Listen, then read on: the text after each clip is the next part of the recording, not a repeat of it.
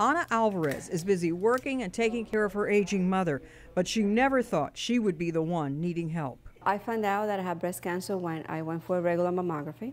Ana was shocked and scared. I spent probably about a week that I didn't tell anybody. After careful thought, she decided to undergo a bilateral mastectomy followed by reconstruction.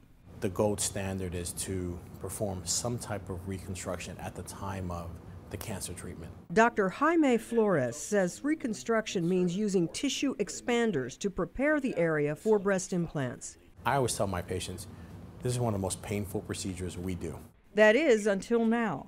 Traditional expanders required patients to have the implants injected with saline at the doctor's office. And they would go home and have pain for 2 or 3 days. Now, new technology called Aeroform is changing the way expanders work. You have a Bluetooth device. Using a controller preset by the doctor, the patient administers small amounts of compressed CO2 into the expander 3 times a day. Patients control the size they want to expand from the comfort of home. Ana loved the convenience. It was so easy and so manageable. There was no pain involved. With her reconstruction complete, Ana is back to making her mother's traditional homemade flan.